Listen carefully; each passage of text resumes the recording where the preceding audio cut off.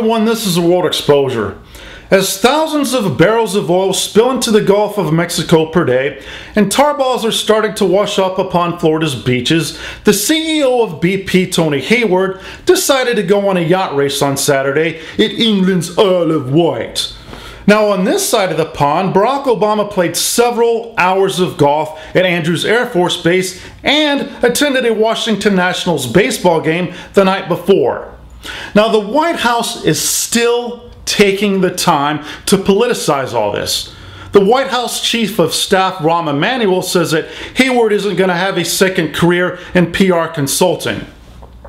He also went on to politicize the situation, as this administration has been doing, by saying it would be dangerous if the Republicans gained power in Washington right now. If these two leaders would just get together for more than 20 minutes this time, and be open-minded to suggestion from each other and others, instead of letting this cowardly Cold War between them continue on, I think there could be at least some progress in stopping this leak. Now, I'm not sure what Hayward's leisure itinerary has been, as thousands and thousands of barrels of wasted oil pours out into the Gulf of Mexico, but I did find a list of how many thousands of barrels of oil has poured into the Gulf of Mexico during Barack Obama's leisure time spent as a celebrity. On an estimated loss of 30,000 barrels of oil a day, and this is actually an underestimation because now BP is telling us that it's probably 100,000 barrels of oil a day.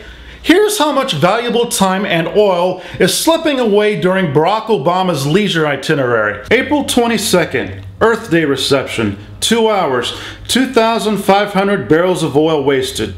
April 23rd, North Carolina vacation, 2 days, 60,000 barrels of oil wasted. April 26th, golf at Andrews Air Force Base, 5 hours, 6,250 barrels of oil wasted. April 26th, host the New York Yankees at the White House, 2 hours, 2,500 barrels of oil wasted. April 27th, rhubarb pie in Iowa, 1 hour, 1,250 barrels of oil wasted. April 29th, DNC fundraising dinner, 3 hours, 3,750 barrels of oil wasted. April 30th, meeting with Bono, 2 hours, 2,500 barrels of oil wasted. May 1st, White House Correspondents' Dinner, 4 hours, 5,000 barrels of oil wasted. May 3rd, host Navy football team at White House, 1 hour, 1,250 barrels of oil wasted. May 3rd, dinner with CEOs, Tony Hayward excluded, 3 hours, 3,750 barrels of oil wasted. May 5th, Cinco de Mayo party, 2 hours, 2,500 barrels of oil wasted. May 6th, date night, 2 hours, 2,500 barrels of oil wasted. May 8th, golf at Fort Belvoir, 5 hours, 6,250 barrels of oil wasted.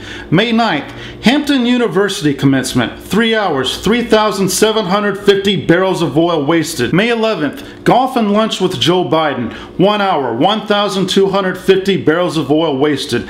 May 13th, stop for hot wings in Buffalo, 1 hour, 1,250 barrels of oil wasted. May 17th, host the University of Connecticut women's basketball team, 1 hour, 1,250 barrels of oil wasted. May 25th, fundraiser for Senator Barbara Boxer, 2 hours, 2,500 barrels of oil wasted. May 26th, host Duke basketball and U.S. men's soccer at White House, 2 hours, 2,500 barrels of oil wasted. May 29th, vacation over Memorial Day weekend, 2 days, 60,000 barrels of oil wasted. June 2nd, Paul McCartney concert and award, 3 hours, 3,750 barrels of oil wasted. June 7th, Kalamazoo Central High School commencement, 1 hour, 1,250 barrels of oil wasted. June 8th, White House picnic, 2 hours, 2,500 barrels of oil wasted.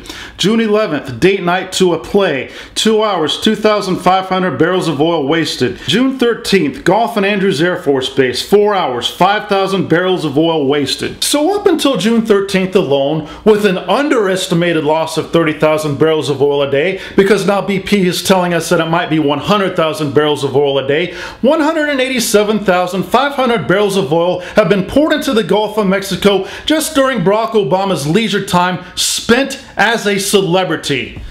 That's 7,875,000 gallons of oil. Now, besides all of the destruction that this is doing to the wildlife, the water, and the beautiful beaches, think of how much oil is being wasted. How much money is all that? Then think about how bad this is going to hit the tourism industry economically. Just in Gulf Shores, Alabama alone, tourism is down 50% according to their mayor. Tourism is down in other parts of the Gulf Coast, not because there is any oil, but just because of the threat of oil.